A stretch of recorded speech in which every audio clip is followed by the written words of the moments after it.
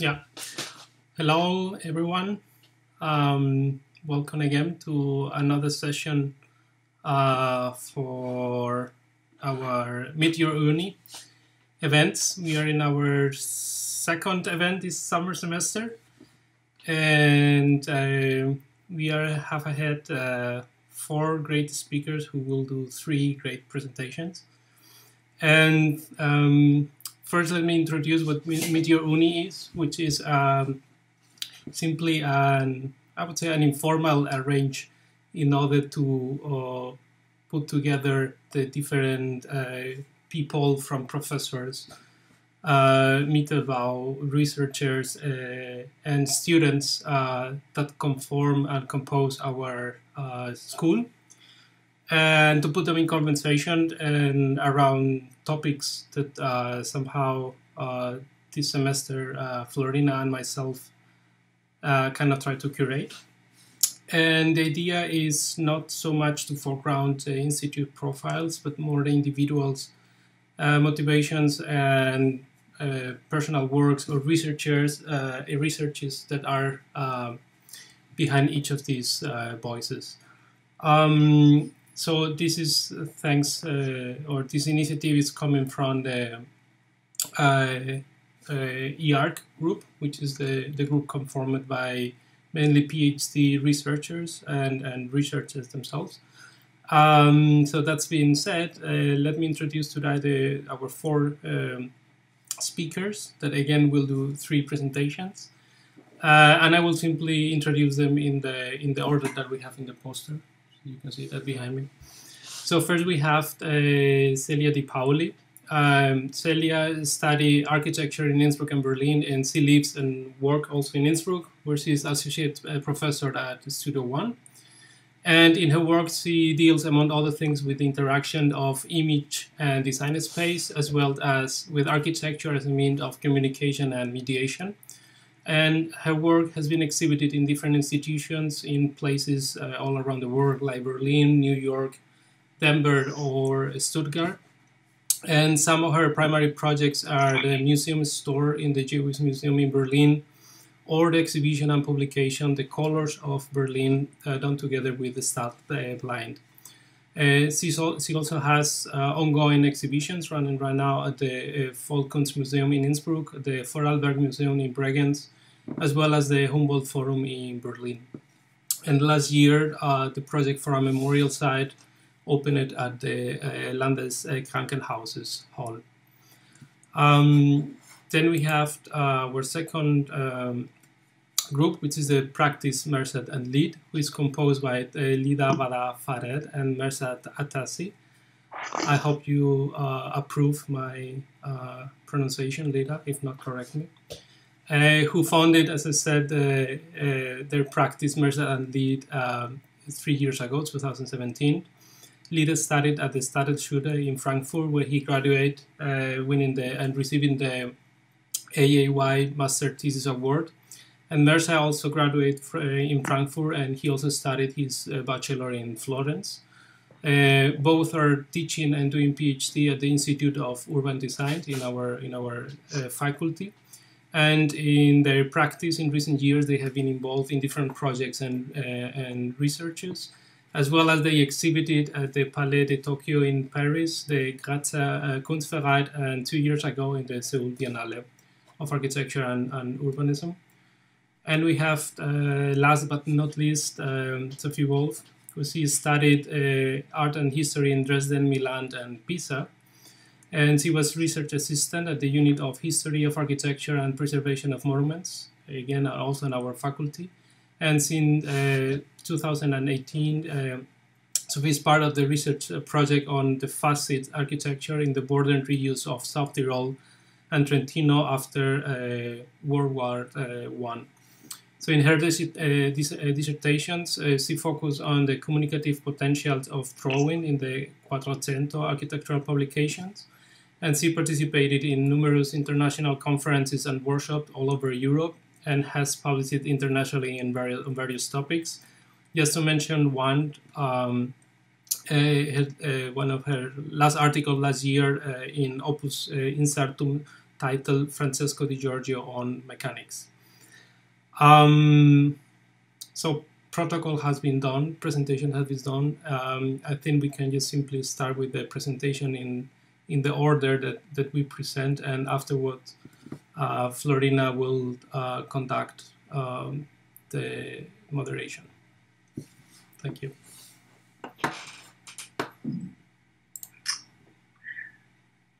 Okay. Yes, thank you for inviting me to give this lecture. And as we just have 20 minutes, let me hop right into the subject. And just in the beginning, I want to mention that a lot of people from the school participated in the projects. I saw Stefan Meyer, he's now working at Studio 3, is online. Or for example, Schotil Natke and Eric from Institut für Gestaltung. So considering everybody, I just want to thank the participants to the projects. The title is Images of Spaces, Imagined Realities. Architecture and image have forever shared an intimate connection. Let us just have a glimpse in our own way of working. A phase of imagination has always preceded the production of architecture, be it as drawing diagrams, plans, or perspective, abstract or not. Architecture has always been thought in terms of and communicated by means of images. When I observe the work being produced at different faculties, architectural faculty, I increasingly encounter projects that consciously or unconsciously seem to be preoccupied with their visual impact. I sometimes even have the feeling of an architecture moving towards the mere production of enticing images, foregrounding its visual aestheticization. But let me talk about a different approach to the notion of the image in an architectural discourse. I think we can agree on the sentence, an image is a visual representation of something, but can it be more? I say yes. So what I'd rather talk about is a mental image that exists in an individual's mind as something one remembers or imagines. The subject of an image doesn't need to be real. It may be an abstract concept. Slavoj Žižek and Jan Berger have pointed out the possibility of working with these mental images or even manipulating them for ideological or commercial purposes. Images perpetuated in public education, media as well as popular culture, and also in architecture have a profound impact on the formation of such mental images. They say, what makes them so powerful is that they circumvent the faculty of the conscious mind, but instead directly targets the subconscious, and so on. So far, so good. Let me show you a couple of examples out of our work as scenographer and exhibition designer. And let me talk in what way staged spaces in installation and places of remembrance can turn into images of our world and open up the possibility for a broader understanding of the world around us. Let me start with two small exhibition projects that in fact rely on the image as means of transportation of a message to evoke a certain reaction among the visitors. The Colors of Berlin was a project we exhibited in 2005 in Berlin, Stuttgart, Denver, New York, and other places. It had the subtitle, Berlin is often viewed blindly. Books, films, and other narratives like to present a glittering picture of the future. Around the years 2000, they still dominated the urban imaginary worlds of Berlin. What has been lost is the personal, the peripheral, the ordinary, the diversity of the city's everyday life. Berlin seems blind to his humanity. The Colors of Berlin makes visible the places that disappear in urban perception. Through the exhibition and the color fan, the diversity and colorfulness of Berlin's white spots were made visible.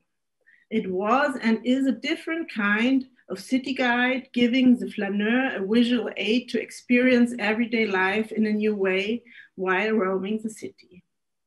The color combinations opened up a different approach of evaluating these urban sites by offering a maximum abstraction level, reducing them to a composition of two colors extracted from images taken.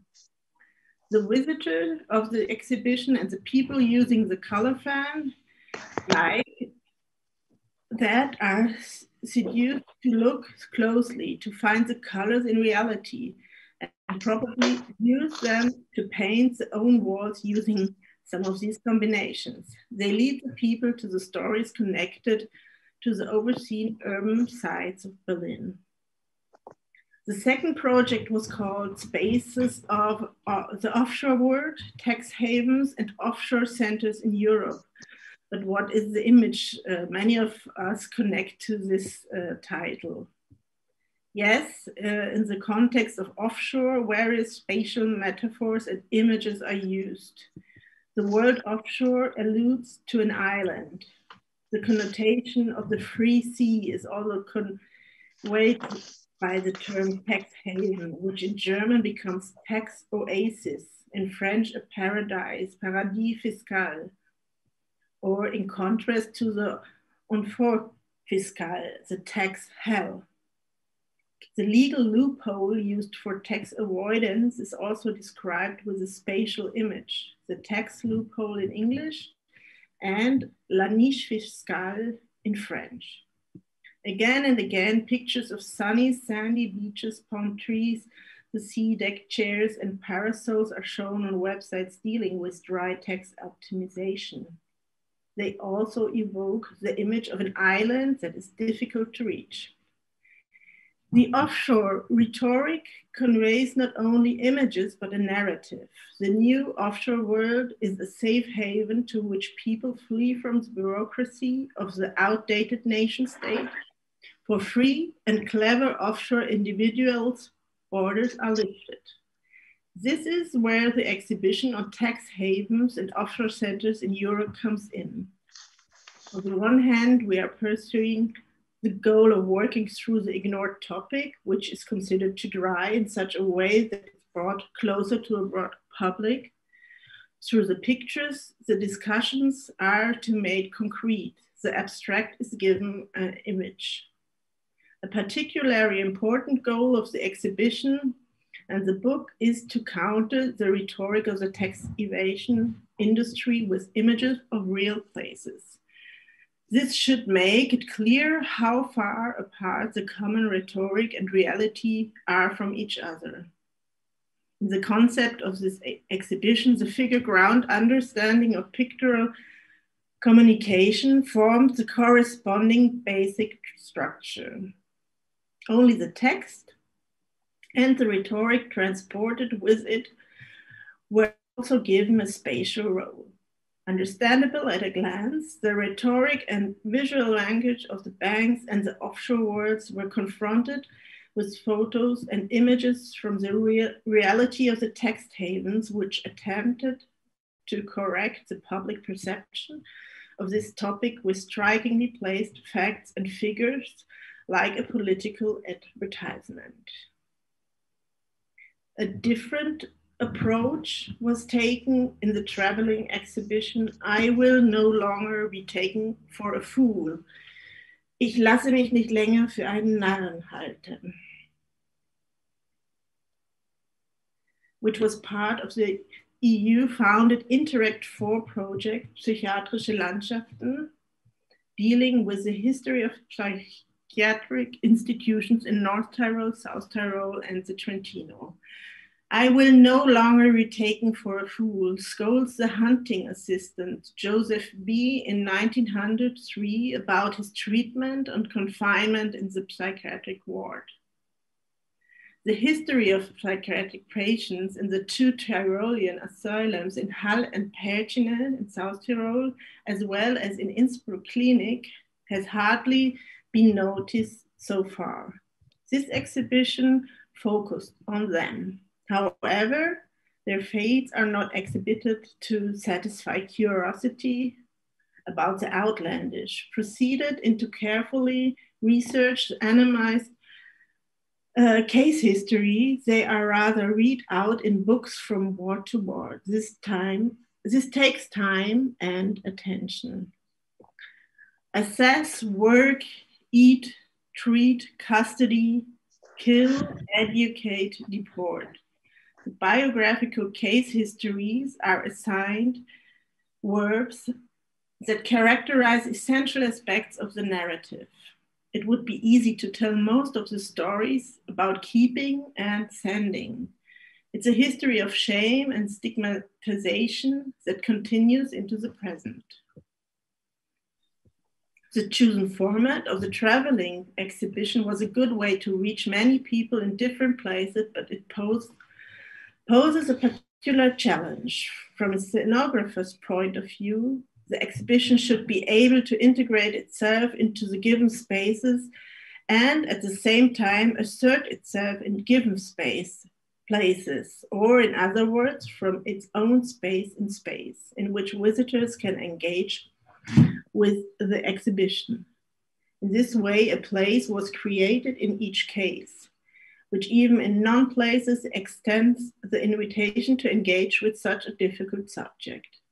General conceptualist cliches of the psychiatric sanatoriums, the furniture that was necessary for the daily routine in the hospitals, the coercive situation of the patients, and not least the color white, were starting points for the formal design of the exhibition furniture. At the same time, an abstraction of these cliches in the sense of a reduction to the essential codes in this project was indispensable. It had to be hanged. Mm-hmm. Oh, yeah. Mm-hmm. Yes, okay. It had to be possible to read and understand the formal language of the exhibition furniture at first glance without assuming any specialist knowledge.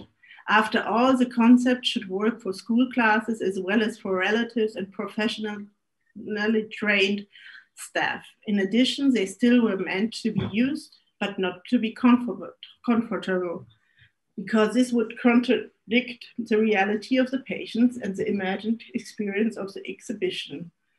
Therefore, the furniture was designed in a way that was a bit too narrow, too high, too low, etc., to feel comfortable. Visitors were forced to arrange themselves with the given situations. Like this, visitors should put themselves in the role of treating staff and patients. The following up project of this exhibition was handed over the public in last October. We were commissioned to design a memorial and place of remembrance for the 360 patients who were deported and murdered during National Socialist era in the years 1940 to 42, either directly via Hall and nursing homes. Such places of memory must also be understood as political places. Their focus is less on imparting knowledge than on current process of negotiating the meaning of the past and the artistic spatial intervention. The question of the participation of all social groups arises only from the subject matter and the fact that the memorial site is located in the grounds of the largest psychiatric institution in Tyrol. And accordingly, the most diverse needs and life situation had to be addressed. Experiencing, searching, and finding are the basic ideas behind the design of 360 steels, each of which represents the lost home and the emptiness left behind by each individual person who was killed in the course of Nazi euthanasia. A map of Tyrol and the neighboring regions is laid over the entire memorial site so that each of the memorial steels could be geographically placed at the hometown of the respective victim. In this way, the whole memory site results in a map of emptiness that these people have left behind in the history of all these places. Thank you, Stefan Meyer, for participating in this project.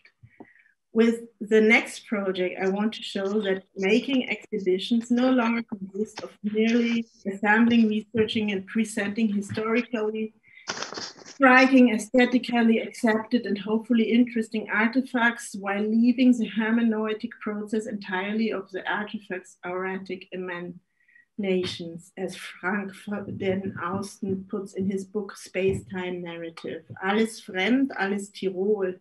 The view of the foreign in European thinking is mostly a negative one, determined by the effort of the to build up borders, to ward off and devalue the other. The exhibition Alles fremd, alles Tirol deals with the image of oneself and of others in Tirol.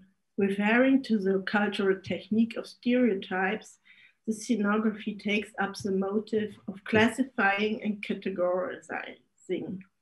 Drawers that open either on one side or the other, cupboards, flaps, and boxes allow visitors to immerse themselves physically in the theme.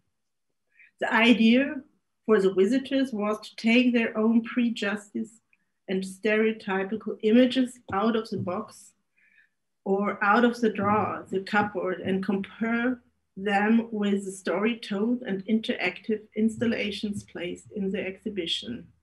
In the end, people were asked to comment on the reviewed understanding and perception of the cliché of what is typical Tyrolean. Coming to an end, I briefly show you the two most recent exhibition projects we did into 2020, which both have a focus on families and children as visitors. Weltstadt oder so. Brigantium in the first century at the Vorarlberg Museum in Bregenz. On the first level, the exhibition focuses on urban life in a provincial city belonging to the Roman Empire.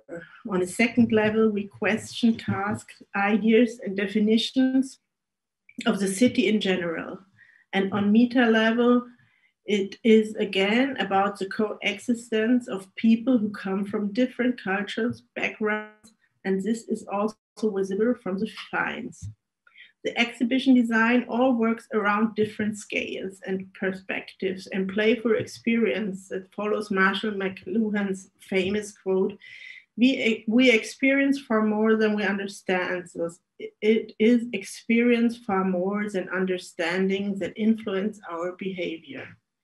Children in particular have to be treated differently when it comes to exhibition design. Their boxes of knowledge, stereotypes, prejudices have not been filled yet. Furthermore, they don't come to exhibitions to learn things in the first place. They just want to have fun, have a playful time, experience, and discover new things. This is how they learn. Joyful moments are the carrier wave for the content of the exhibition. This in mind, we were commissioned to design children exhibition, the children exhibition at the new Humboldt Forum in Berlin with the title Nimm Platz, Take a Seat. The exhibition invites visitors, especially children, to recognize the interconnections in the world, to discover what is foreign and what is their own, and what is foreign in a house for all that brings together different cultures and perspective, promotes the international exchange of ideas, launches current topics such as migration, religion, and globalization, and creates spaces to encounter and exchange. With these goals of the Humboldt Forum in mind and understanding them as a mission, we want to understand the first exhibition for children as an invitation to a newly opened house for all. Nimm Platz is an integrative gesture of welcome, giving space, granting space, locating someone socially unfamiliar, circles or new situations. The thematic Clusters are orientated towards aspects of taking place. Individual and social positioning in society is told along micro histories like who has a place here, join us, a place too, sit still or chill. But the major expressions for the kids are the different possibilities to play, to climb, to run, to listen, to discover, to draw, build, paint, and chill. We still wait for the museum to open for the visitor due Corona. Yes. And thank you once again to Stefan Meyer and Shotil Natke and also to Eric. Exhibiting means telling stories in space. Exhibitions are consciously designed spaces of experience that have not only a mental but also a physical effect and therefore directly transport attitudes and contents as well as trigger motivations. Space creates sensitivities. The design of space is therefore the conscious creation of sensitivities. Architecture has a great influence on our sensibilities, and it is often a subtle in evoking physical experiences, for example. In exhibitions, the staging, the design of spaces often determines the view, the perspective, the way we look at objects. Neuroscience assumes that the human experience of space is an essential building block for the development of the human brain. In child development, psychology, spatial experience, and movement are even decisive for mental development leaps. Little people have a fine sensorium for spaces. Good architecture therefore express itself through inclusion, but through subtlety, metaphor, and abstraction, and through a physical operational field of sheer scenographic possibility as well. Thank you for listening.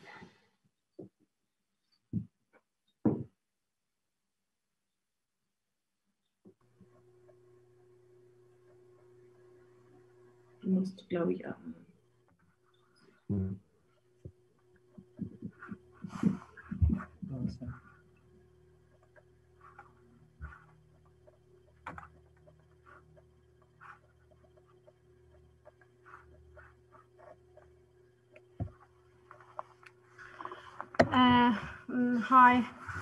Hi everyone. Thank you, Celia, for your presentation, and thanks Gonzalo for the introduction, and also for having us here. We are super happy to be here and talk with colleagues and friends. So today, through this presentation, we are going to talk about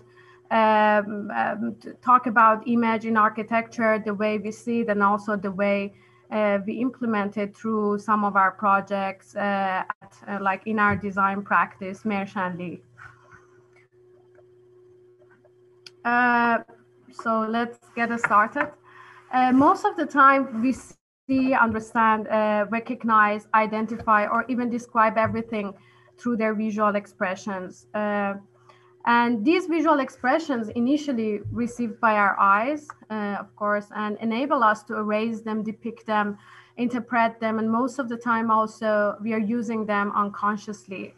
So like, let's say we have been always involved with images. And now talking about architecture, we can say from the beginning we were kind of trying to imitate or get inspiration from our surroundings. And also we were trying to kind of transform those imitation and memory, whatever, into their most abstract forms. So, but like if I want to elaborate it, I can do it like through this image. Here we see an image of a tree. If we want to describe it, we can say it has two parts, a leg and its crown, in which one is holding the other, of course. And the crown is marking the ground and defines the territory by casting a shadow. As we see in the right picture above, these characteristics used by us, like back in the days, to create a shelter. So we see the trunk of tree turned into a column to hold the crown. And then in the third image, it's a schema, turned the shelter into a primitive hut. And finally, in the last image, we see an archetypal form, which now we call it a single family house, or it's kind of a vernacular building. So in this description, we see a process of reduction, or even we can say abstraction. But from the way we see it, it's all about the qualities that one can explore in the tree. So the image has been there in architecture since the beginning, and we became curious and interested in finding out how it has been seen and used in architecture, which is different from the way that we already know it. It's best to start talking about Le Corbusier, as he suggests a conscious use of images in his works. This is very interesting for us because Le Corbusier's imagery world was broad and ambiguous. It includes historical references, everyday objects, and also his way of interpretations of them in his painting. Here is a painting by him called Diurnal Rhythms of the Sun and the Sea that he used later on in his projects. As we see here in the Carpenter Center, for example, he used the bipolar characteristic of the image in the configuration of the building. As we see in the plan on the right side, two curvilinear figures twinned in opposition. So we can say there is somehow a likeness between this plan and the picture on the left. Let's say the painting. So we again found the use of image in Le Corbusier Pavilion. Actually, he used the same characteristics in the spatial organization of the plan. Through this transformation, the rectangular form of the pavilion displaced from its center, and the center emphasized by becoming the corridor space. Not only in the plan, if you look at the picture on the left, also in the elevation, he used the visual expression, but this time in the process of form making for the roof of the pavilion. Actually, then we found that many other projects sharing the same characteristics of the diurnal rhythms of the sun and the sea, but not this time in Le Corbusier, just in Le Corbusier's work, actually in John Haydock's project. We realized John Haydock had borrowed the same image, like the exact same image, but he interpreted it as a Siamese snake. He aimed kind of to explore other qualities or even different ways of using them in his works. But I'm super sure that now you're referring to the previous slide. Yes, in the previous slide, they are having the similar kind of characteristics, with Le Corbusier's work. Even though in the beginning it looks like he was imitating Corb's way of using images, but later on some of his projects actually catch our eyes. For example, Farm Library is one of those projects. In his sketches, he's obviously suggesting using a Siamese snake, as you see it in the picture here. But the thing is that we cannot recognize this easily by looking at the final project.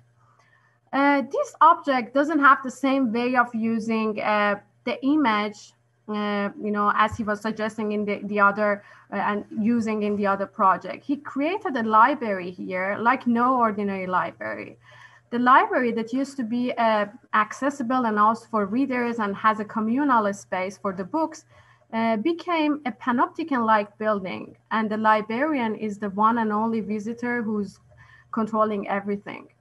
Then we came to thinking that for Haydock, at some point, creating a novel form was not anymore a concern, and discovering actually unprecedented qualities became like more important. And I think now it is exactly where we can start talking about our projects in which we are questioning these kind of potentials in understanding and using images. So when we started working on images, it kind of also brings the necessity to study and understand architectural representation. I can share, we have to move. No. Oh, sorry. Yeah. It also brings the necessity to study and understand representation. This is one of our project, Misfit Qualities, where we tried to depict or exaggerate the conflict between the qualities of the real and its representation. So in this project, we specifically studied and worked with the drawing of the Wallhouse 2 by John Hayduk. This drawing was interesting for us. In a way, he used representational qualities to imply the means of the project.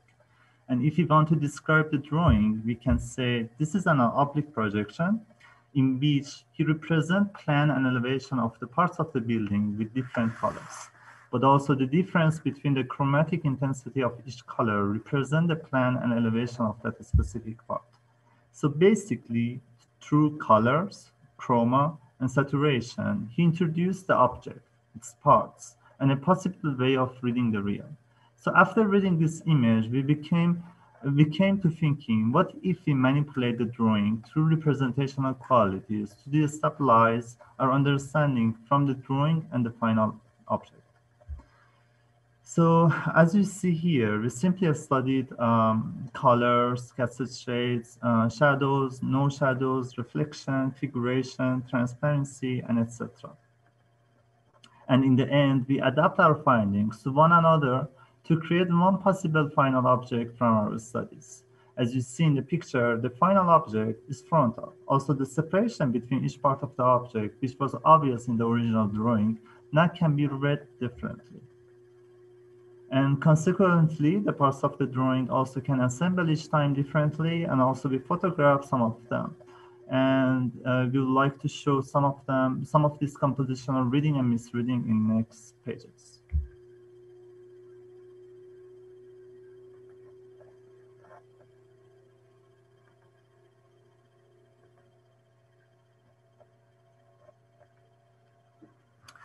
Okay, now moving forward, we understood the Wallhouse drawing is suggesting a three-dimensionality by combining plan and elevation. So now kind of we can say there is another dimension hidden in every two-dimensional form, or let's say a suggestion for another existence.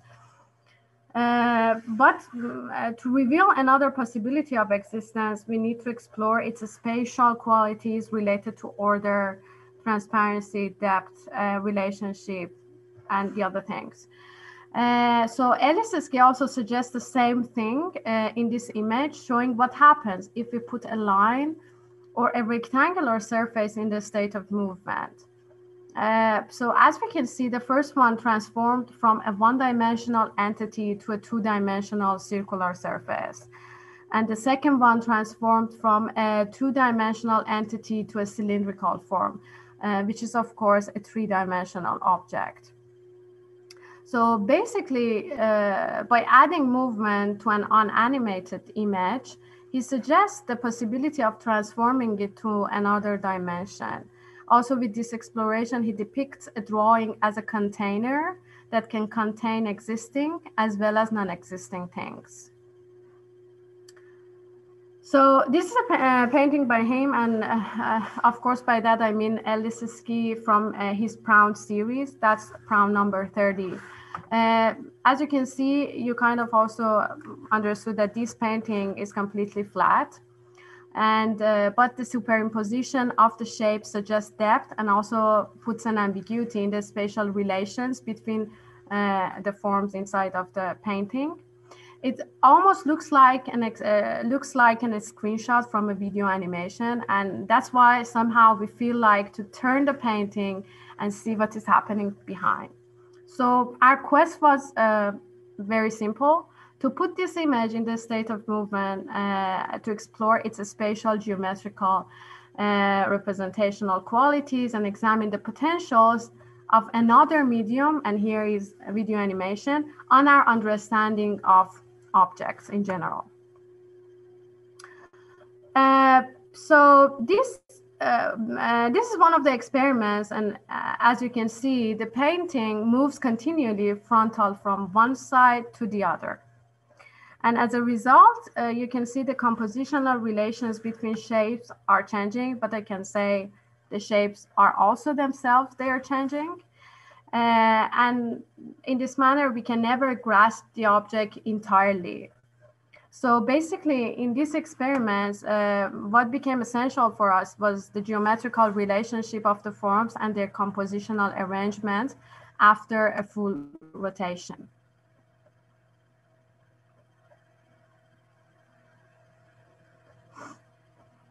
And of course, here again, the same image or like painting duplicated 3 times because actually we wanted to see, we wanted to experiment on the same painting and to see, to get deeper to understand the possibilities that video animation may impose in the understanding of qualities of an object. So now getting deeper in this exploration, here we see some drawings by Nisaron, where he also suggests the possible 3-dimensional objects, but this time through the combination of the plane and elevation. So we can assume the movement suggested by Lesitsky in his drawing, the one that we saw it before on the previous slides, are like the projection rays in here, moving through 3 directions to intersect and crystallize in a 3-dimensional form.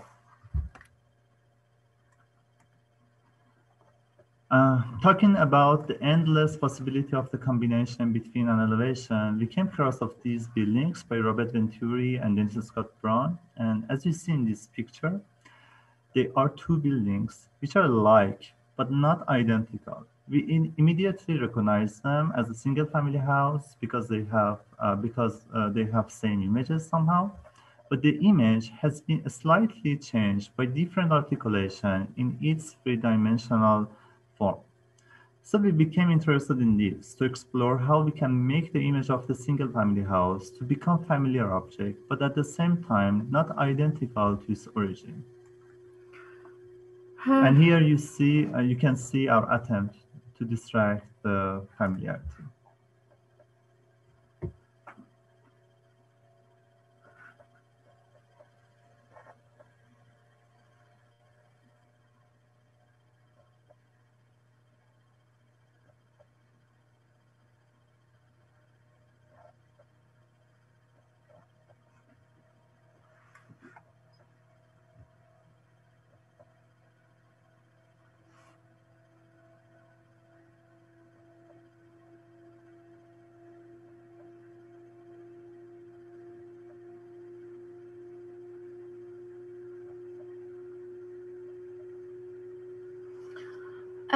Now we will move forward to talk about 2 buildings. In this project, actually, we commissioned to propose a new interior, which is supposed to be the showcase of new publications and the bookshop itself. The shop is located on the ground floor of a 4-story building with a yard in its front, and actually it's supposed to attract the curiosity of the strollers who were passing by the adjacent street. So we arranged a spatial organization of the project through the combination of different figural architecture elements. As you can see in the plan, the center of the space is distracted by the twin semicircles, which are dislocated in opposition. There are also 2 corridors in the space connecting the building's interior with its exterior, one through a door and the other one through a window. And as I said in the previous slide, we worked with some architectural elements, which are walls, corridor space, windows, handrails, and ramp. And we studied the combination of bipolar characteristics with their qualities. If I want to describe it or give an example, is that a wall demarcates a circle and become a circular room. This circular room, which is homogeneous, central, and panopticon, adapted the bipolar characteristic to itself and its centrality twinned in opposition. So the room is not homogeneous anymore, but it is continuous. It is neither one room nor 2 rooms. And basically, we need to find a new vocabulary to define it. And as you see, the interior of the shop got separated from the outside, but the continuity of the form of the facade and the slope suggests an integration between the interior and the exterior. And And as you see also, we can say the figuration of the interior space was cut out from the initial facade of the building, which is now in contrast with the planar facade of the whole building. And although the sequential space of the interior, as you see, is disconnected by walls, but they are integrated and intertwined through colors, overlapping figures, textures, doors, windows, and they all together create a misreading, or let's say a new reading to the spatial organization of the interior.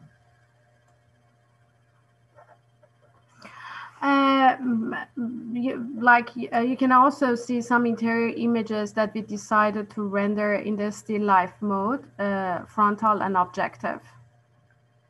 And some more renders that you can see here.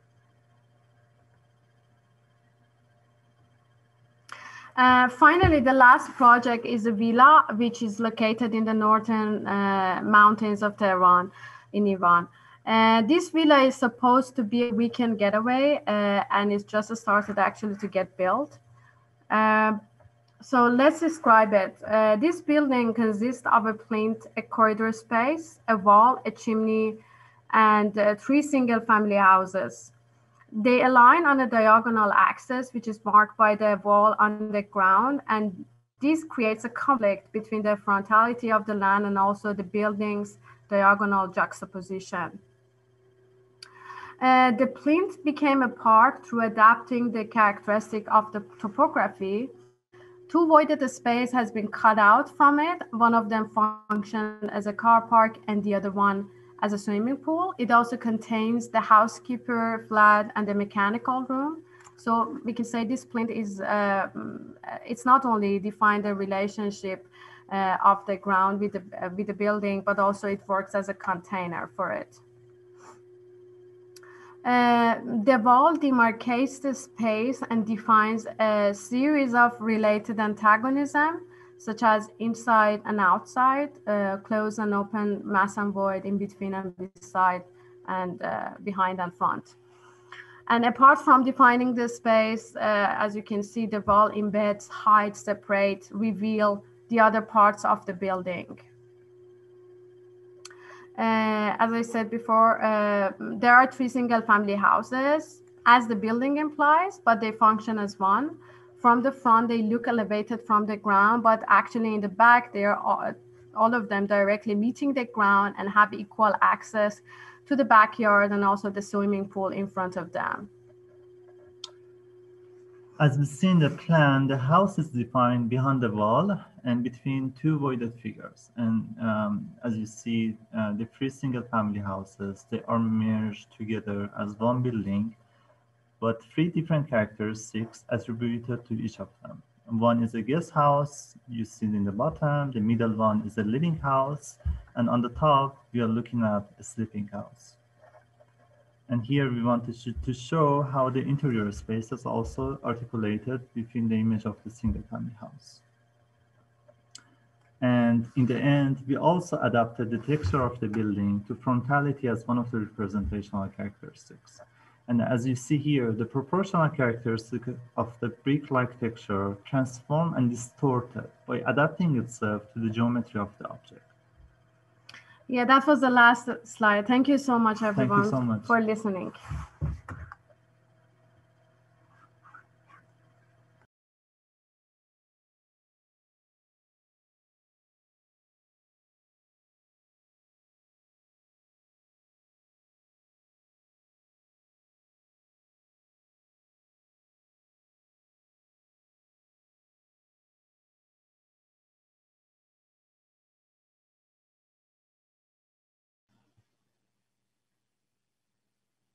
Sorry for interrupting. Sophie, you're unmuted. Yeah. Yeah. Okay. Yeah, so can you see my presentation? Yes, we do. Okay. So thank you very much for inviting me and for having me and for the nice introduction. So actually, I think it's kind of interesting that we started with something that might seem more like a spatial image, or like something that an image that is a 3-dimensional in some ways. and then came to the representation of architectural projects. And now I'm coming back to what might be called the roots of architectural images, which were also cited or mentioned before.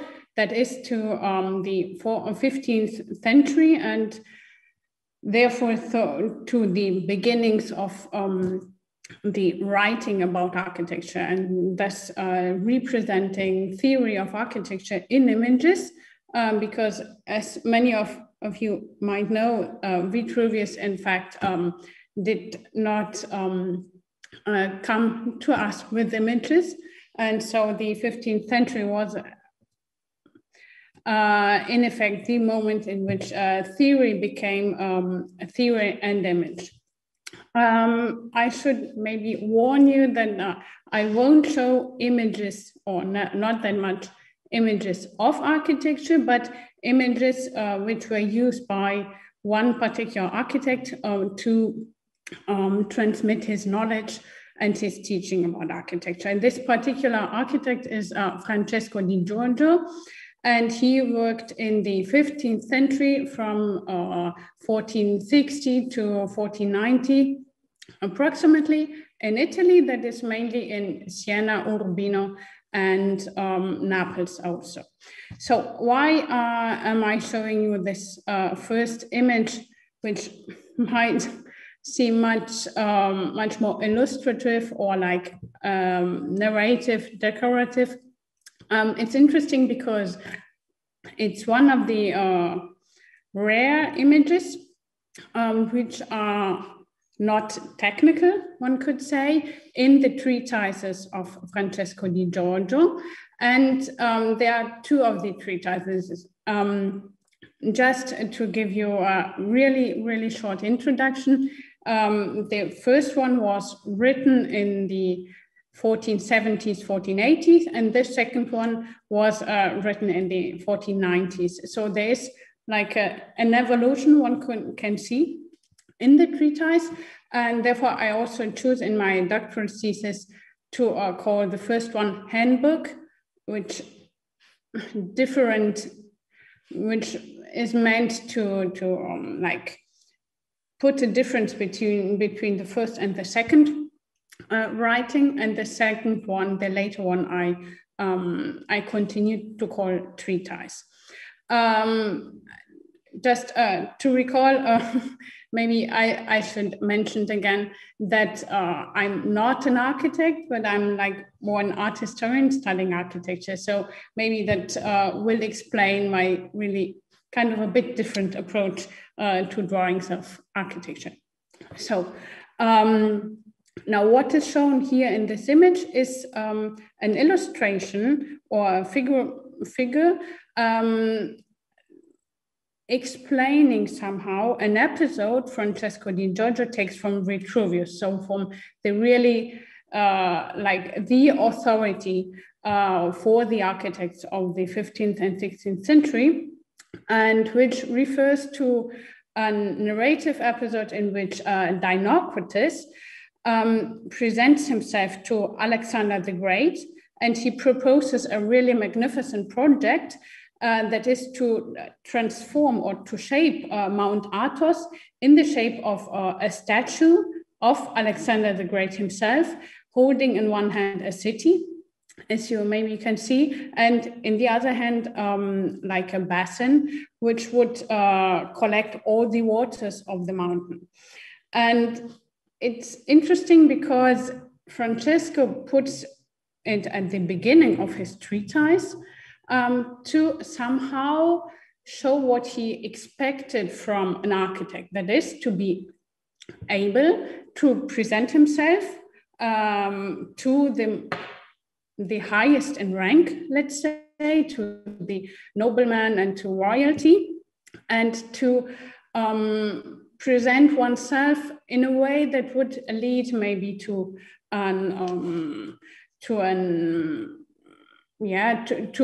be engaged or to be paid for projects, And in effect, in this narration, Dinocrates ends up being the main architect of Alexander the Great. So it's really an episode which, like in the beginning, directly communicates to the reader what Francesco Di Giorgio wants with his treatise, what is his aim.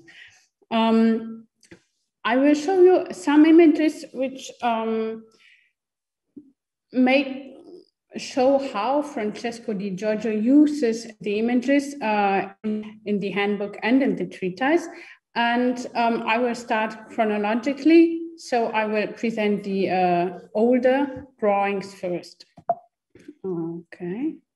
So here is what might be the most typical idea of a ground plan or of a plan of architecture. And in my thesis, I started studying or being interested in the images of the treatise and of the handbook, because there were so many of them and they were so present on the pages. That is why I chose to present you always the whole page, and then some details I will maybe discuss a little bit in detail.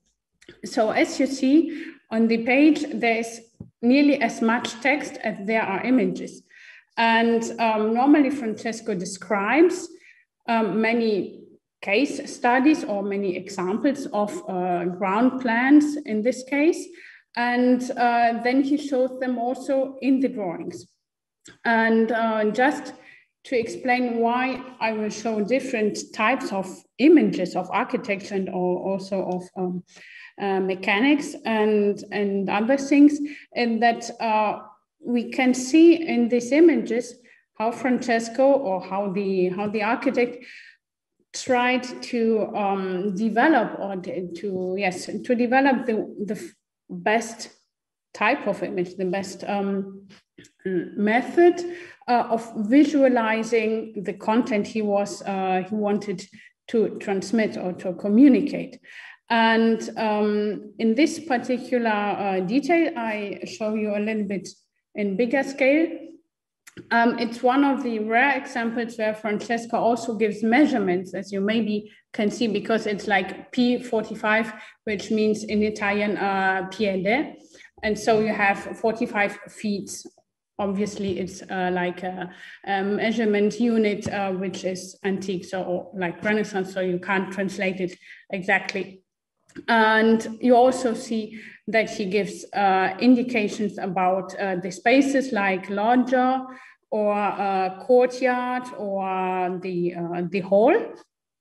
And he does that like quite often, but as I said, the measurements are given only in these two images we see here at the bottom of the page. And in effect, he describes these plans much more in detail.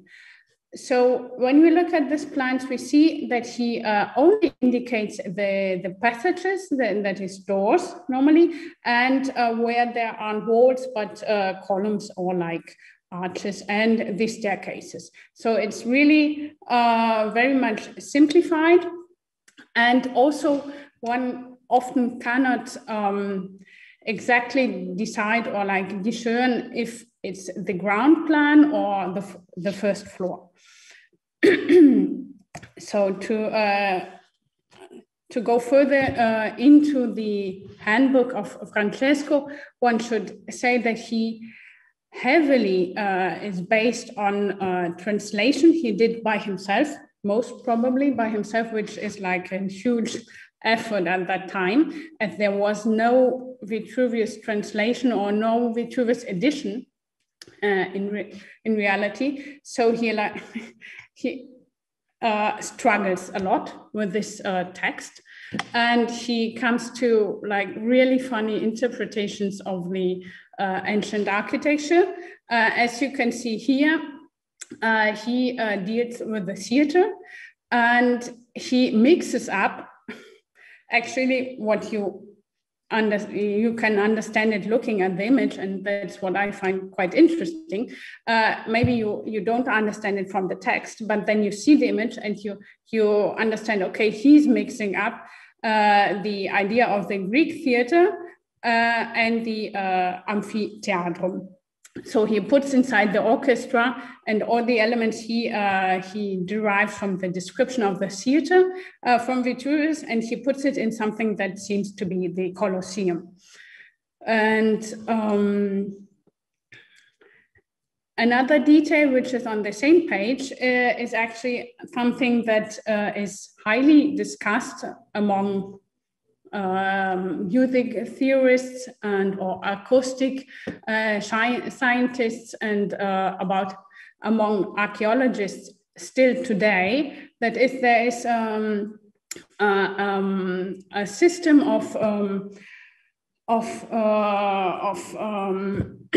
vessels, of acoustic vessels. I'm sorry, I had to search for the term, of acoustic vessels that were meant to enhance and to bring the voices of the actors to all the ranks of the theater.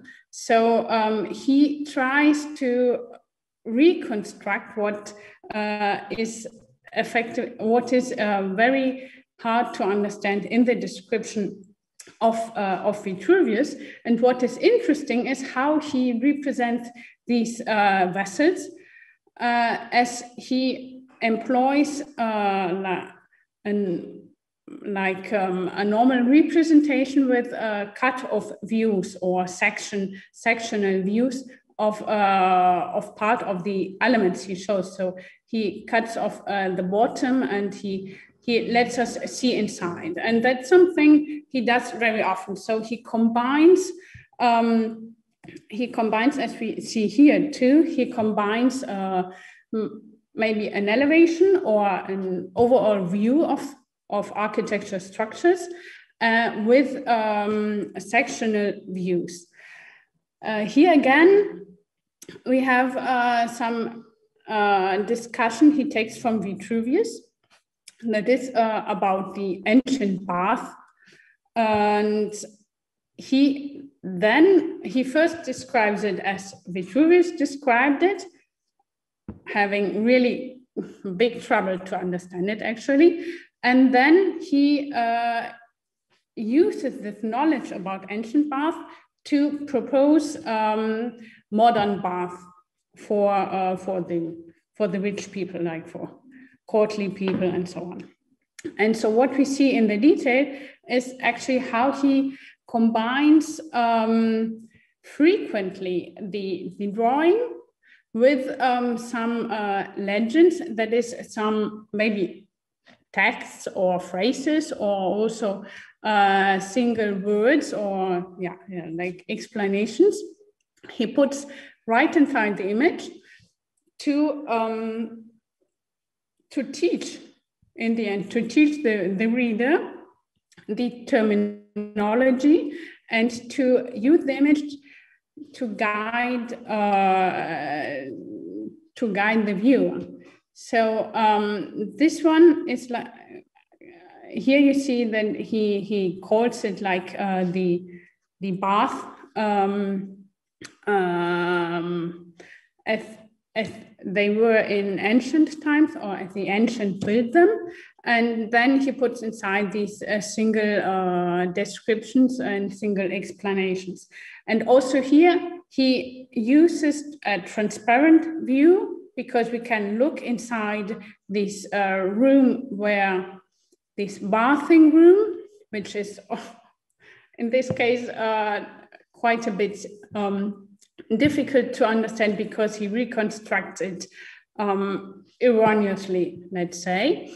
And on the right side, he uses an elevation, but he cuts off, or like he shows in sectional view some of the elements which are most important, or like the most important elements of these rooms he shows in a sectional view. That is the heating, which comes from the pavement and which goes up the wall, and so heats also the walls. And so he shows the wall in a sectional view to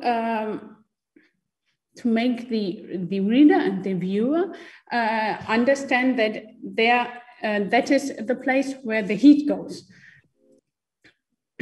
So this is one of the examples where he combines sections and sectional views with normal elevations, and also with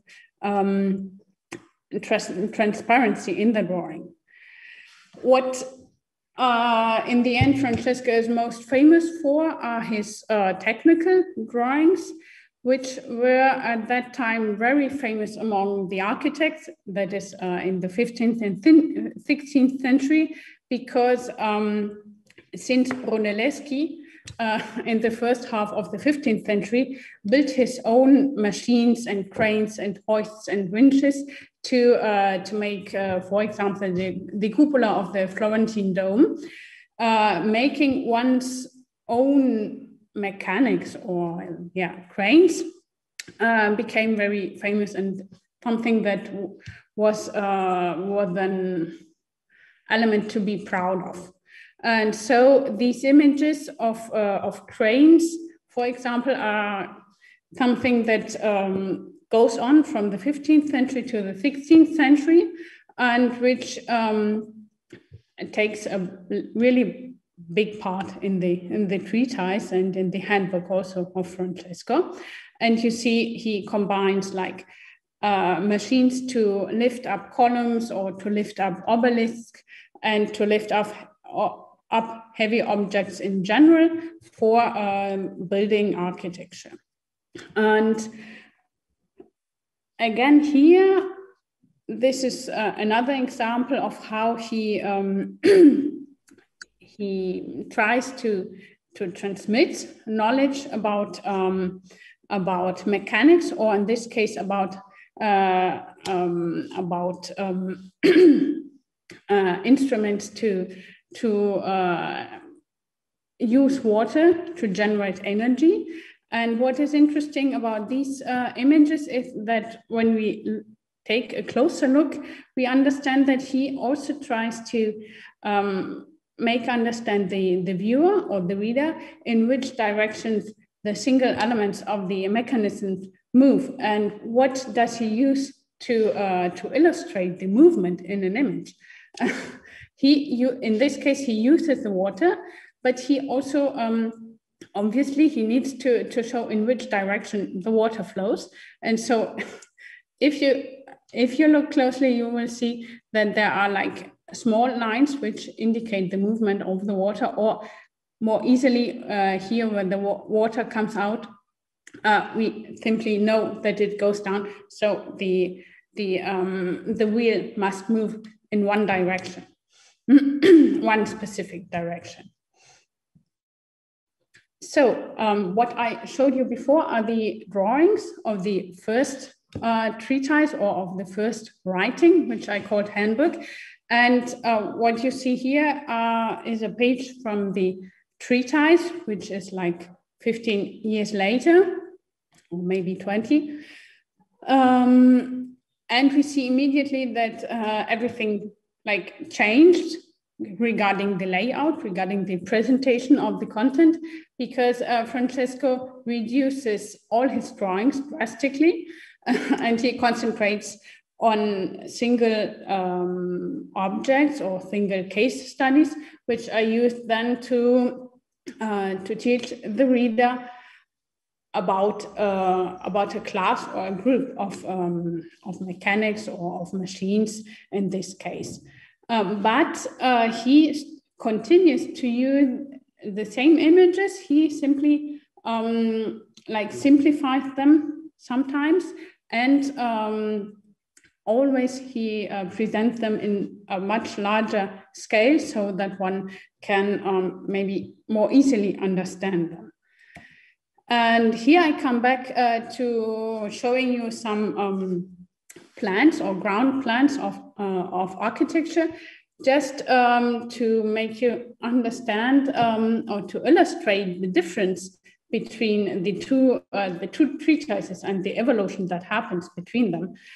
Because obviously the content is much more or less the same, but the presentation seems quite different, would be maybe exaggerated, but it's different. And we, on the one hand, that is because the content changes slightly. He puts much more interest or emphasis on discussing ground plans and dispositions of civil architecture or civil buildings.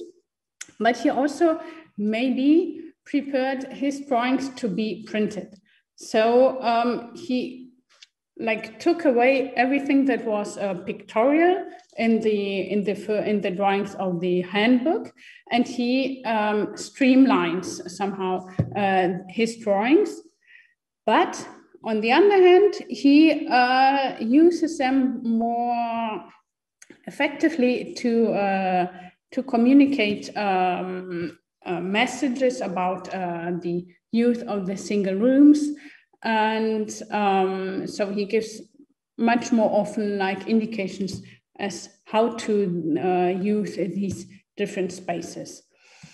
And one last image is to just show you which kind of pictorial drawings, let's call them, Francesco Di Giorgio did show or did display in his treatise.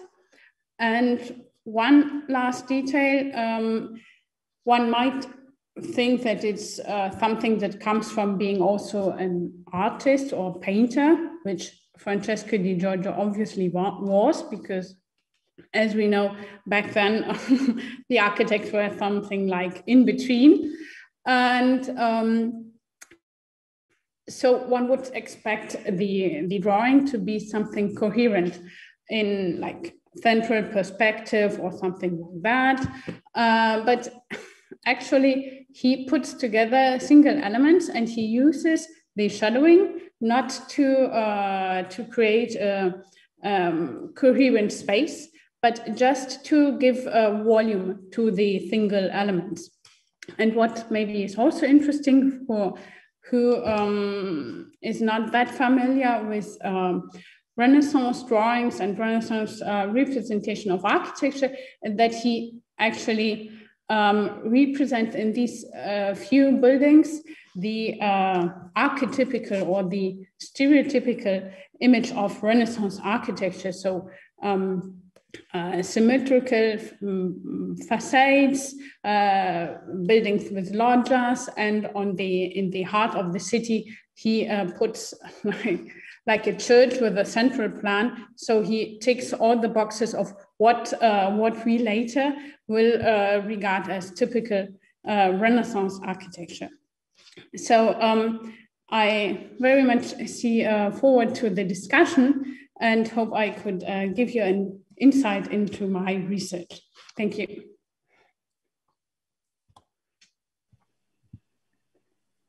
Thank you so much, Sophie and Lida and Mehrshad and Celia. Thank you for the three really amazing presentations. And I must say, I'm really so excited of tonight's session because I knew so little of your research and your design project, and I'm really happy to have got an insight. I think we should have made it maybe earlier, but it's really good to see what you're working on. And like I have to start with this impression that Francesco Di Giorgio made on me, because like usually we're quite intimidated, right, by these kind of heavy, important Renaissance architects. And I'm really so relieved that they had this sense of humor and that they kind of used to, you know, like that these kind of misunderstandings used to happen, right? Yeah. When trying to figure out what the kind of earlier generations of architects were doing, right? And yeah. I think that's quite inspiring, actually, also in the way we work with references usually. So I think I'm quite happy about it, like kind of getting to know this aspect of Renaissance architect. Yeah.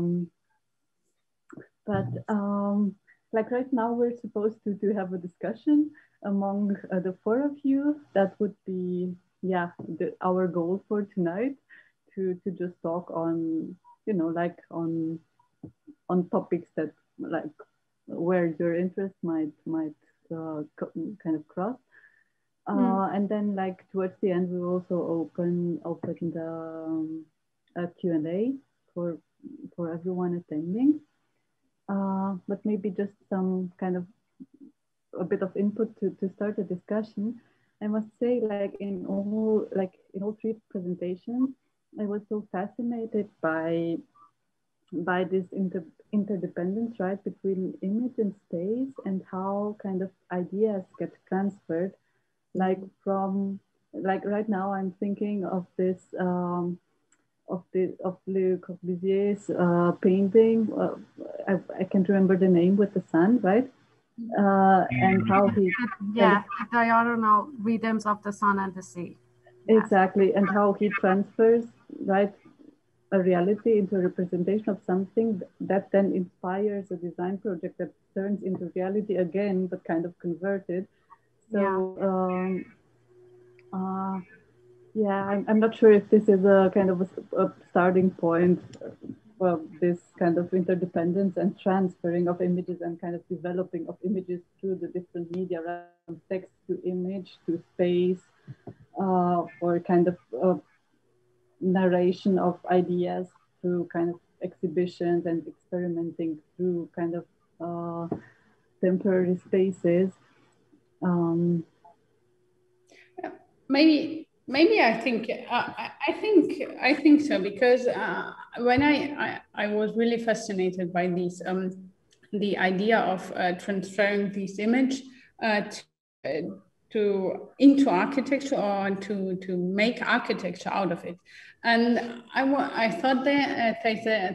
thought about actually maybe it's also, maybe you said it, or maybe it's something completely obvious, but I felt like he saw movement in this painting, and he like picked up this movement of the sun and the moon, and or the sun and the sea. So sorry, and he simply did something that would maybe replicate this movement, or would like cause this movement. And so I maybe that's also something that is really particular about architecture and image and images of architecture, because in architecture you have the movement, and I mean it's like architecture defines movement and makes movement possible. And when someone that is so used to create and to shape movement looks on or uses images, maybe it's also something that something that creates a different use of image. If you think of space more like something you move through, and not something you just have to depict on two-dimensional surface. So I think that it's really something that continues to be the red line, maybe you can say, this movement through images, which then becomes architecture and then goes back to images.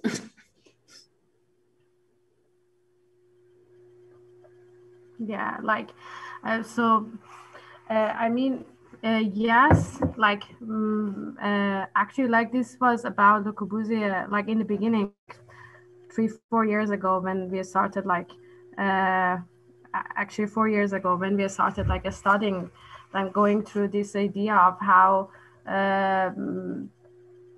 image has been used in architecture, and looking through like Hajduk's project and also Le Corbusier's project. That was interesting for us because with image, sometimes also you think about memory, you think about like it's as I said, and as we said, it's like a visual representation at the end, because like our eyes is the first place that an image, you know, can be created.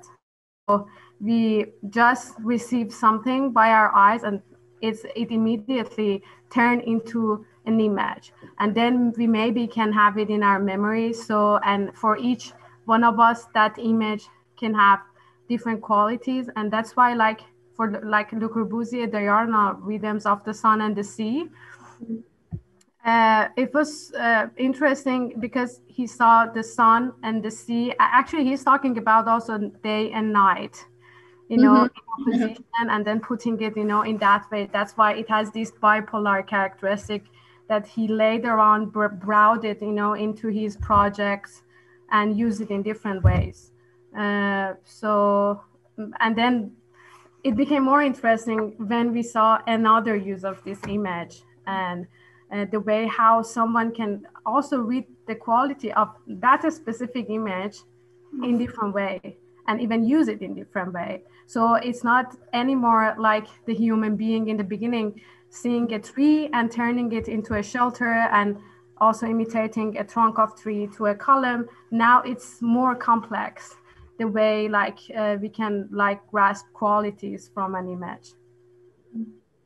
Because we are, as like we are working with different mediums, we are like kind of bombarded with different things that kind of can affect the way that we see things too. So, and that changes like these kind of aspects and attributes and characteristics of something for us. You know, all these things meant like kind of mean different for us. Yeah.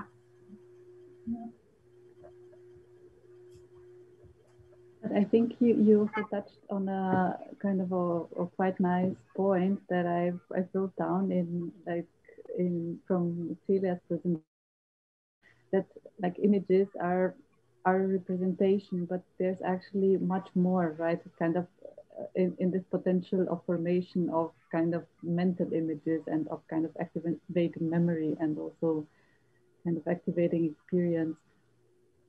So yeah, that's quite fascinating how much is embedded actually in a kind of a 2D representation of something. And that's also quite exciting how you two are kind of exploring the spatiality of kind of bidimensional paintings, right? Yeah. Thanks. Yeah. Yeah, because like at some point you feel like the necessity of also like representation when you're talking about image, because it's all about representation, and like as I said, there are like now different mediums for presenting something or representing something, and all of these mediums, you know, affect the way that we understand something. And actually in architecture, we are dealing with representation a lot. So it's kind of a discourse also for itself in architectures. And that's why that brought the necessity of understanding these also representational tools and the way how they can affect the way which we kind of understand or like reflect to something.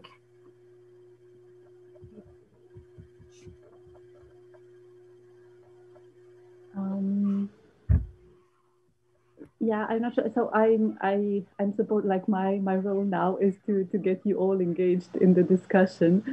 So I'm not sure if you would like to add something maybe on this, Celia, or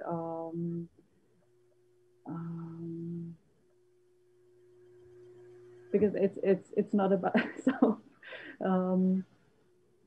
maybe I should go on with more aspects that have been fascinating me throughout your presentations. So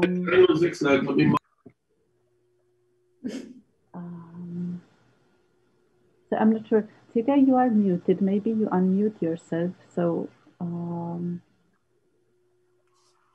great. So if yeah, I was also quite interested in your presentation in this idea that we experience actually far more than we understand. And I'm sure that happens to us, like for sure in space, but also like when kind of contemplating images.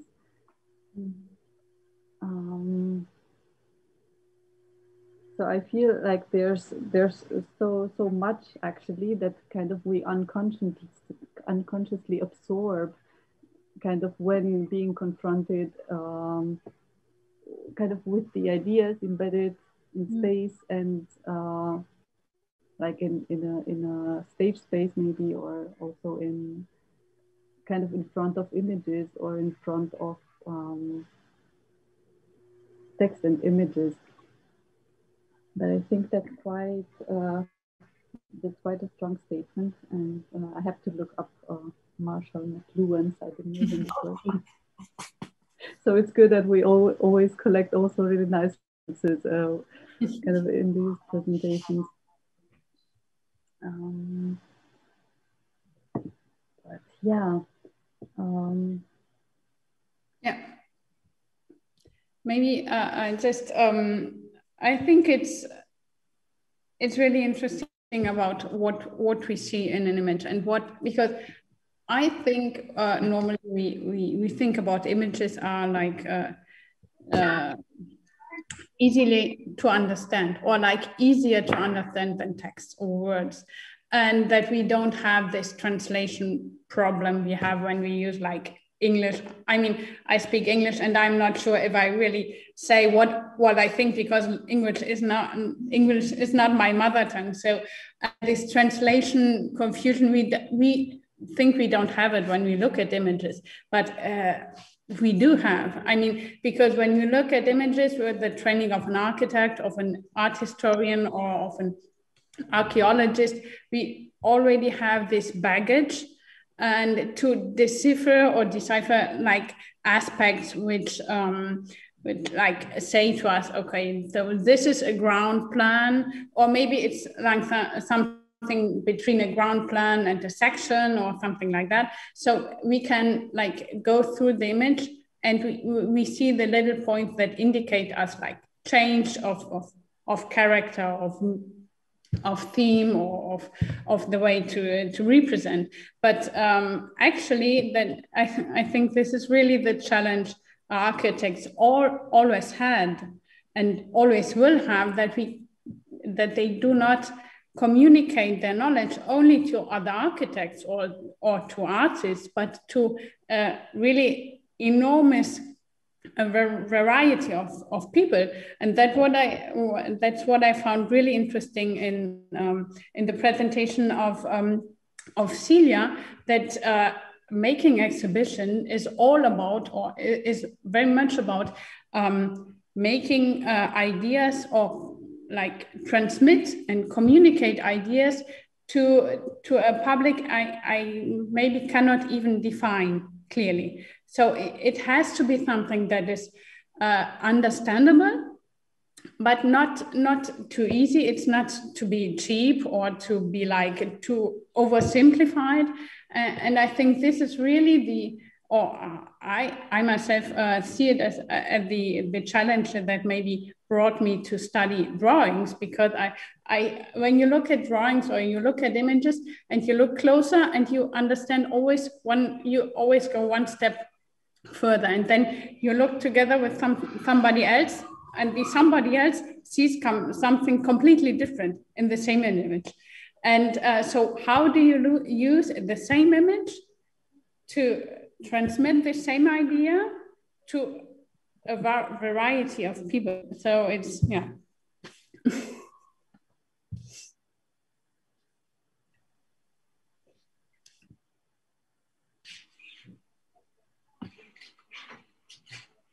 Yes, I think it's always the challenge in our exhibitions, especially because we always try to include all ages from 2 years up to 99 years, and they should experience exhibition together, not the children, the grown up or the experts and the lion. So yes, that's very important for our work, and always yes, and we have often or deal often with Flachware. It's just paper. Yes, just paper or text, or and try to bring it in a context that makes it accessible, like an image. Into spatial context. Yes, spatial context.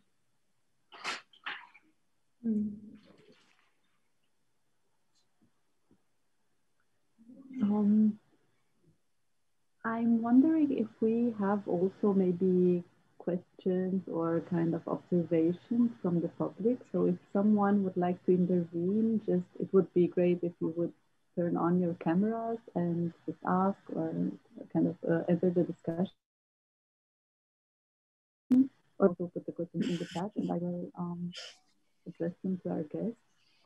But I think it's a good moment to get people involved. Can I just add something? Hello. First of all, I just wanted to say I completely agree and love the way Dr. Wolf puts Celia's work. So obviously I have a question for Celia first, but as a general note, I think I don't know if this was planned, but the three talks really fit well together. And thank you, all three of you, all four. Yeah, and myself, the whole thing's so interesting is that we learn with every single project we do, we learn something new. There's hardly any routine within in working this way, because it's always you know, the virtual kind of space we come up with is each and every time based on completely different aspects of a certain storyline or a certain longing, and one of the most important elements I think that we had to learn in the beginning of our work is that exhibitions never are objective.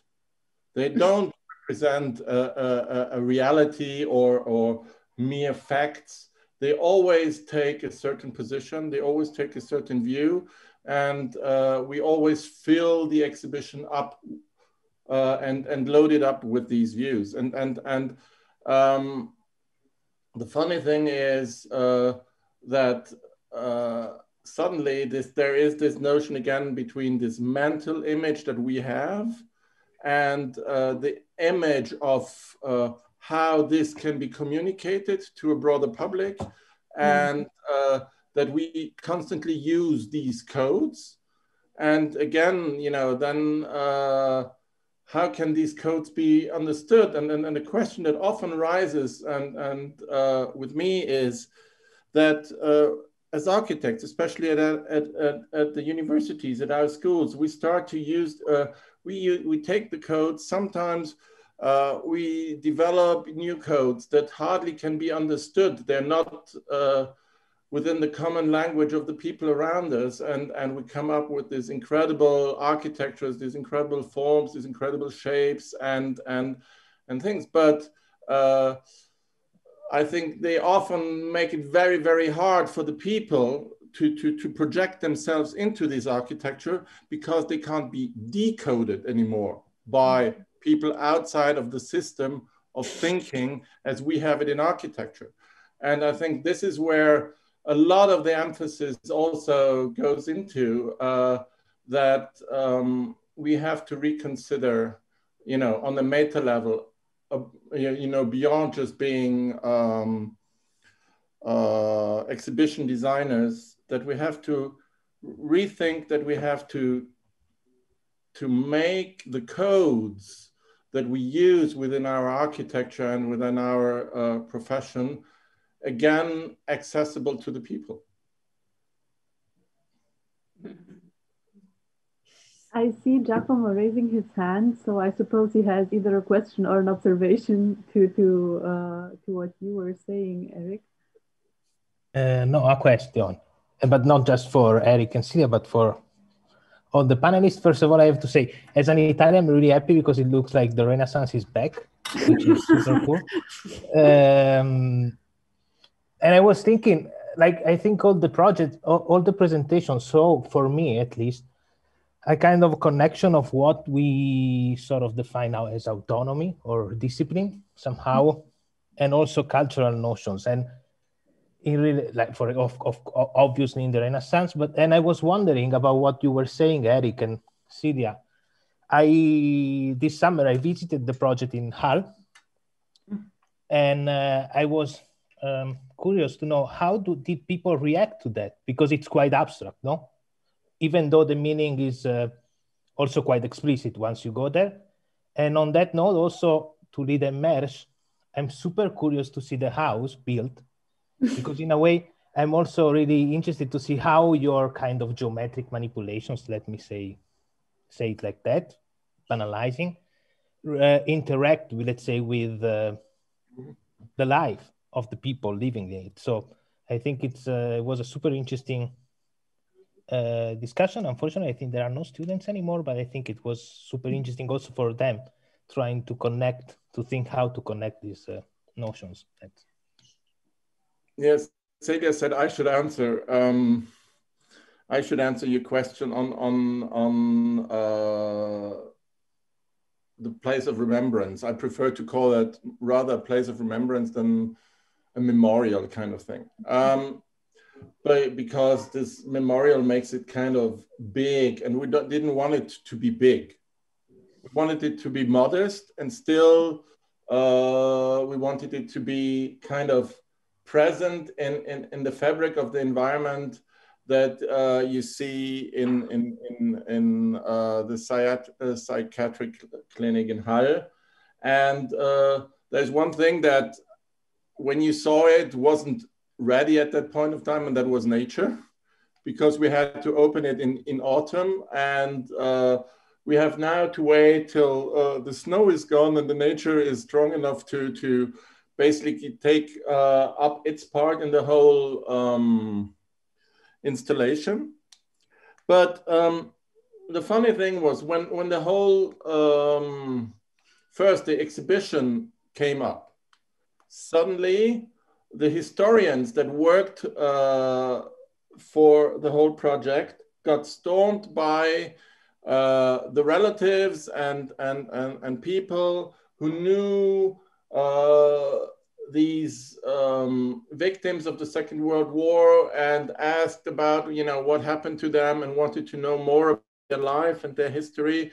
And so the funny thing is, despite those people kind of, they never met them, and think these people in the lives of their relatives kind of left a hole of, you know, not knowing, wanting to fill the gaps and things like that. And that was the idea of what we wanted to represent with these kind of abstract elements, which are, you know, as a shape, you can say kind of an abstraction of a stone, with all, you know, these kind of voids, little voids embossed into each and every element, you know, this void that was left behind. And the funny thing is, out of the reactions that we get from the people, it is not about that they understand in terms of literally what we wanted, but the message somehow gets across, and they find their own words of how these elements kind of work inside of them, and how they read them. And this comes in most of the cases very close to what we intended. And so there we have kind of an understanding that, you know, this seems to be in that terms successful. And that it is, and what I still like about the project is exactly that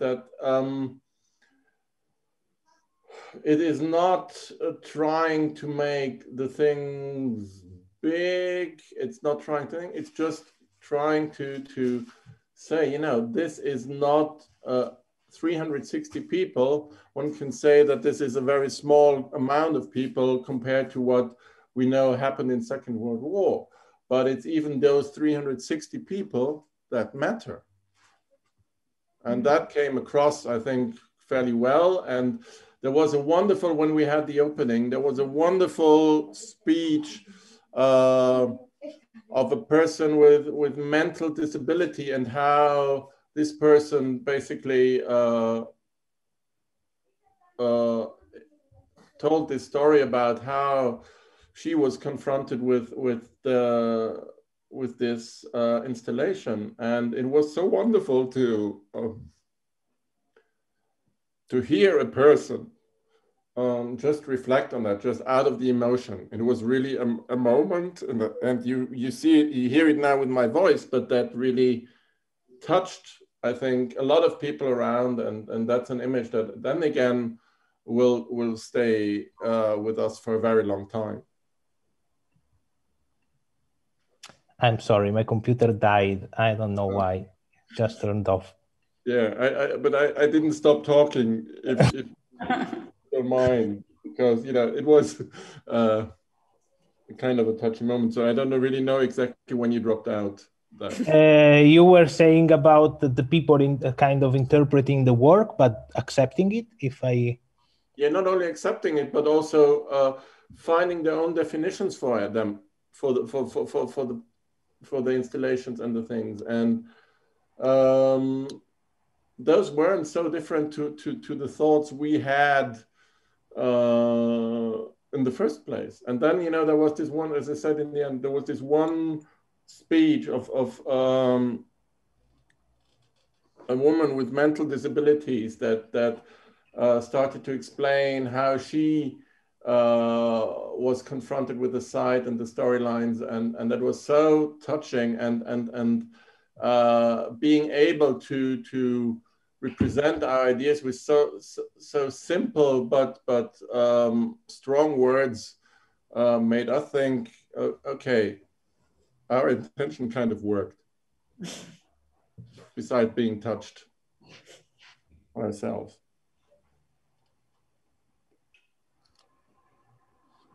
And I don't know. now I would like to go there tomorrow to see your work. Yeah, but maybe I just jump in, because I think it's really maybe also what when we say we don't, we maybe do not have the same definition of image, everyone, but then again, maybe it's exactly the point of using images that we want to have this room of ambiguity, or like of something that needs to be interpreted or to be filled with the life and the ideas and the background and all these emotions that other people bring into these images when they look at them. Because I mean, otherwise I could write like 10 pages describing a space or describing an architecture and like to try to explain it really in detail. But when I use an image, on the one hand, I use something that is much more similar to the mental image. And then happens what Eric also described. I mean, the mental image, it becomes a physical image, and then I have to acknowledge that the physical image will never be like my mental image, and maybe I also discover that my mental image does not work that way, or I like have the occasion to improve it. But then again, this like we have the first image, the mental one, then we have the physical image I produce, and then there's the third image that becomes the mental image in the head of somebody who looks at this image, and then again it becomes something different. And actually, I think it's this incredible power of an image to convey an idea and to make it live on, because it changes constantly, but somehow, and we cannot explain why, somehow the the heart or the core, it remains. And there are always some elements that will remain the same or that will stay, and it changes. And so it's something that lives on, and it is always also creative. And this element of creativity, I think, is also something that for the architect is like the essence of using images. Because it's not only saying how something is or how something can be, but also realizing if something works and if something is convincing or attractive or like beautiful. And so, yeah, I just, maybe that's why I always come back to images, because it's not so defined and it has this element of life. Yeah. So it's just, I find it really interesting to have this discussion about all the different perspectives on image, and obviously having also like a more theoretical background, the idea of defining what an image is. I mean, one would have the need of discussing like hours and hours and reading and theoretical preparation, but somehow when you put that apart, you also can talk about images without having all this like how do you call it, iconic turn, knowledge, and so on.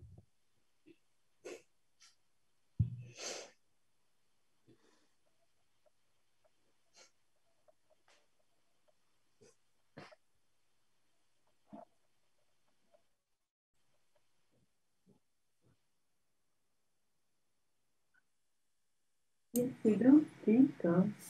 Yes, because picking up of Eric and Sophie last comments, it somehow, we as designers, let's say, try to curate this kind of images, although we don't want to compact it, as you really well described it, Sophie. But then I'm curious when the image gets out of control, or there are not curated images, and we see that now every day with the constant exposure that we have, different media, etc., different sources, where the content of an image doesn't matter anymore. But I'd rather question if there could be an overall image or a non-curatorial images, or who is the author of this non-curatorial final image that comes out of the constant different exposure that we have from different sources, etc., etc. So I don't know if you can have any thoughts on that, on these big non-curational images that in the end we are nowadays exposed in the everyday.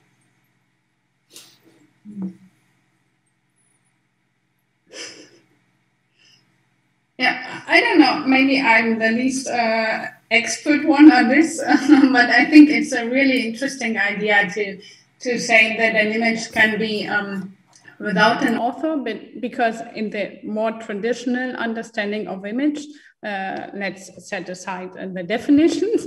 I think there cannot be an image that has no author.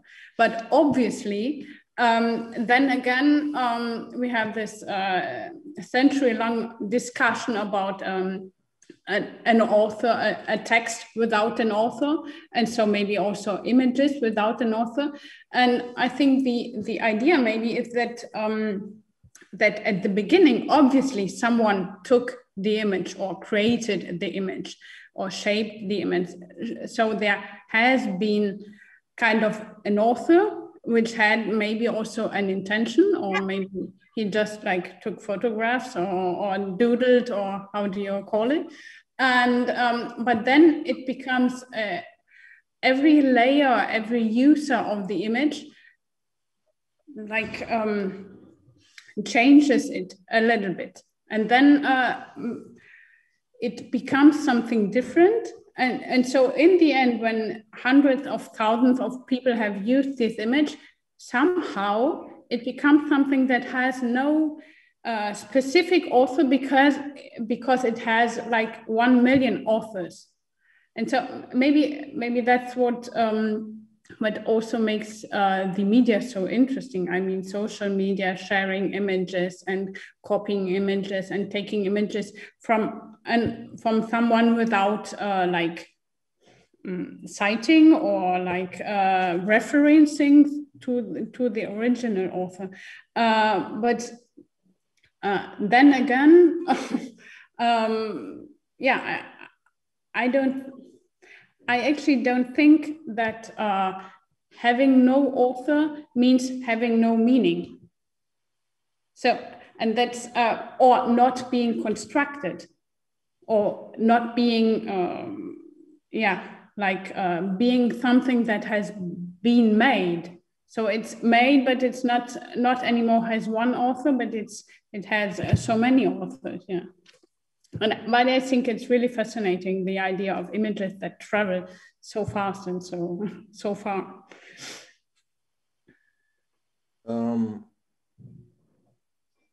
My question is kind of going back to understand the thing.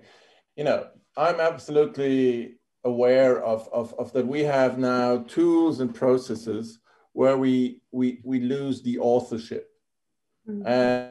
And things coming to existence where, you know, that we couldn't have imagined, I'd say, that are sometimes so complex in themselves that the human imagination in the first place is not enough to generate things like that in the first place. And we use these tools and are often baffled and astonished by the results that we see.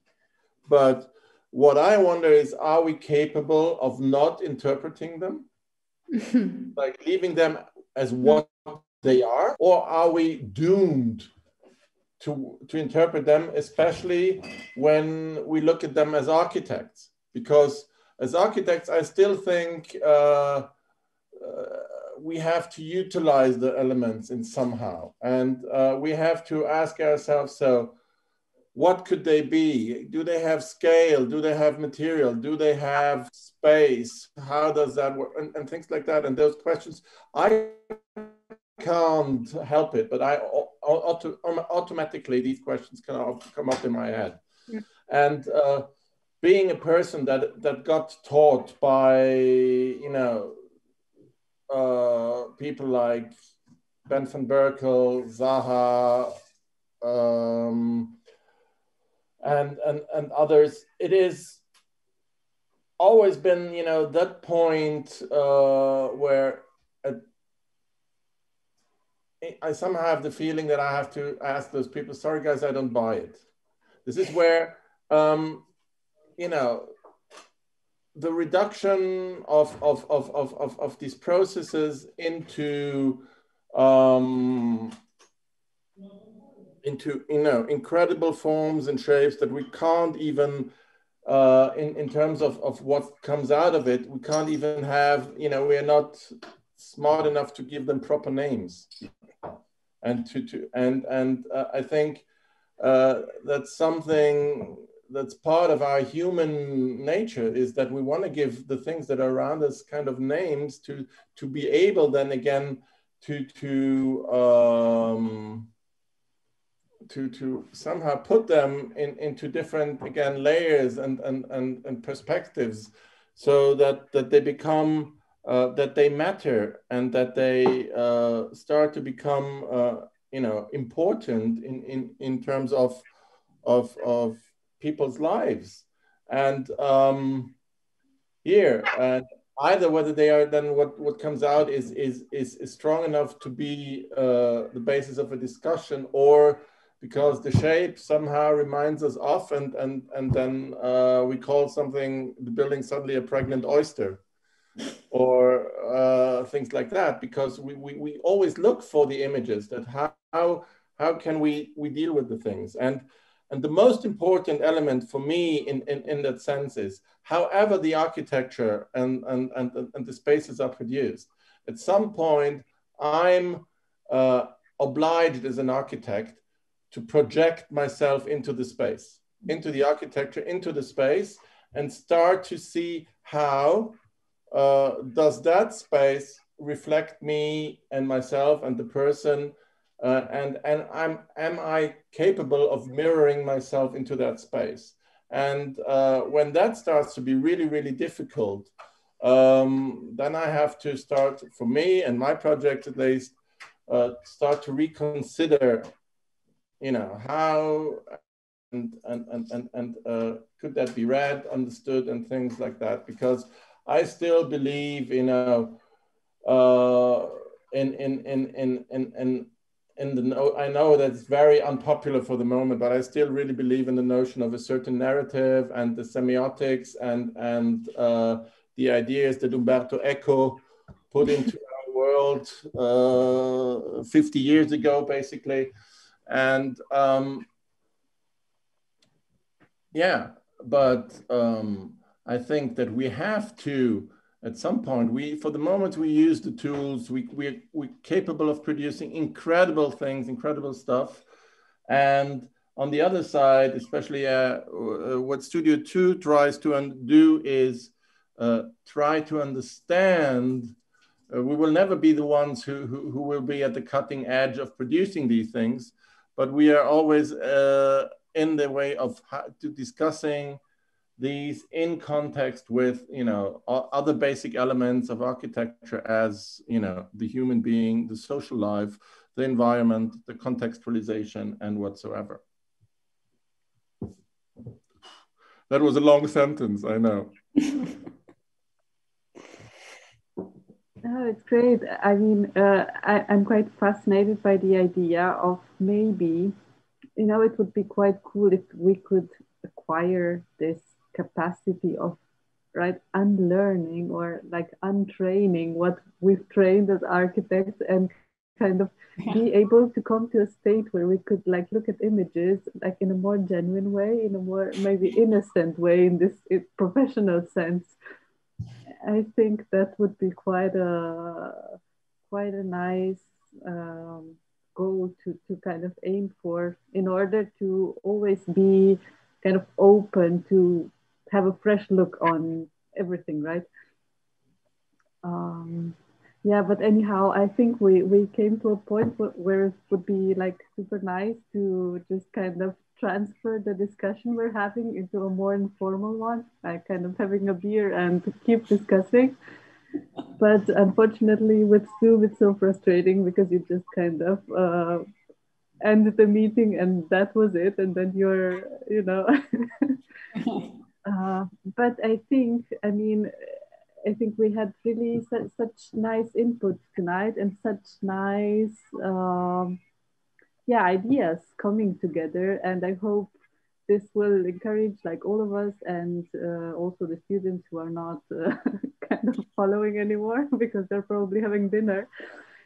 Kind of, we would be really happy, and this is like the main goal that we as kind of curators, consultant, myself, and the whole IARC have with these Meet Your Uni sessions, is that we keep discussing, right, when we meet on a corridor or just beside Gonzalo, or I mean, I think it's a good kind of kickoff to continue discussing at our faculty in general.